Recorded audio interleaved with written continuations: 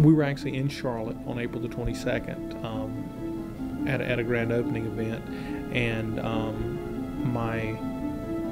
we were walking, and I noticed that I had missed a call from my neighbor, and then my wife's phone rang, and when she picked up the phone, I turned around, and it's just like I saw the blood go out of her face, and she just handed me the phone. She didn't say anything. It was my neighbor, and he said, there's been a horrible accident. He said, your father has accidentally backed over Preston with the lawnmower. I was the first volunteer firefighter on the scene. Saw the neighbor standing in the driveway. He was talking on a cell phone. Everybody was pointing and waving down the driveway.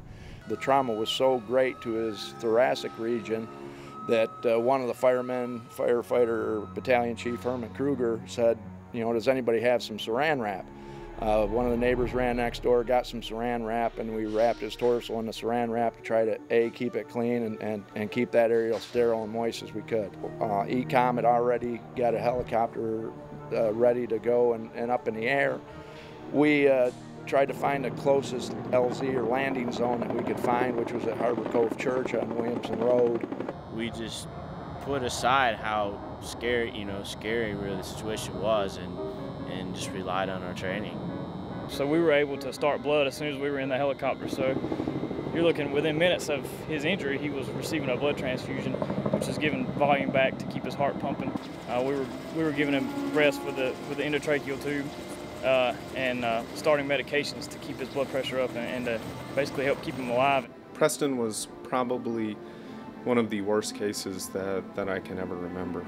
His spleen was gone. His left kidney was gone. He had suffered severe injuries to his small intestine. We were unable to locate his stomach in any connection with the esophagus or his duodenum.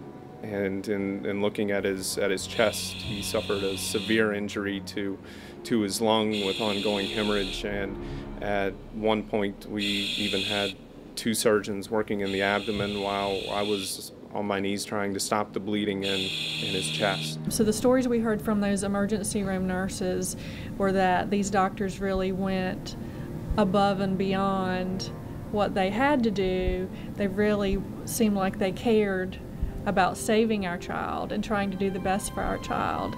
The real odds were that Preston was not going to survive this.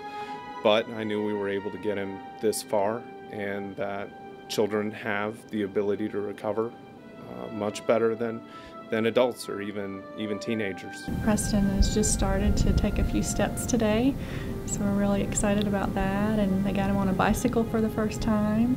So he's just starting to get his strength back a little bit where he can really take advantage of the rehabilitation and kind of make some progress at this point. We're here because of God's grace and the prayers of thousands of people. Because, the doctors have even said that.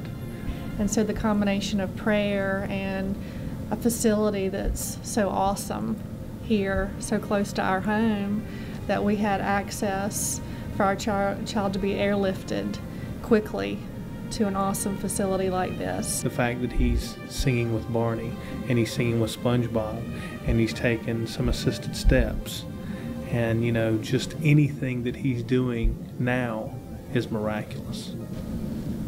He's always sweet. He's never yelled at anybody. It's to see that part of his persona intact is really amazing. We feel like we had a great part in Lord's miracle that day. Preston's a strong kid, and he really pulled through. The fact that Preston's alive is truly a testament to the entire system working perfectly from beginning to end. Everything we needed for him, we were able to provide. And the fact is that if we didn't have any one person involved in his care or any one of those resources, Preston wouldn't be alive today. And the fact that he is truly a miracle.